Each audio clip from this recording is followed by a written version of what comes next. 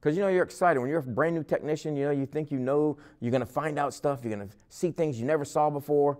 And so I'm out there, and I'm in Windermere, and I'm doing this pest control job out there. And I had a van, a Chevy van was the first pest control truck I had. And so you have all these jugs of water, and you have these jugs of chemicals, and you mix your stuff on site, which is kind of neat.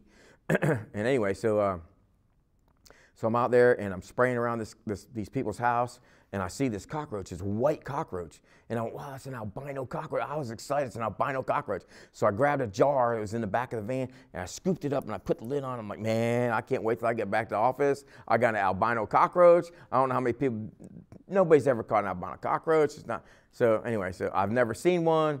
So I'm going back to the office. I go in there, and I tell Ray, I said, Ray, I got this cockroach in the van. I'm gonna go get it. It's white, pure white. Must be an albino.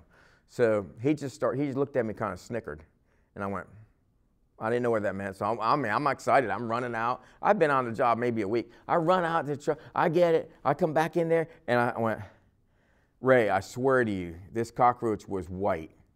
And him and another guy were standing there just laughing. They're laughing.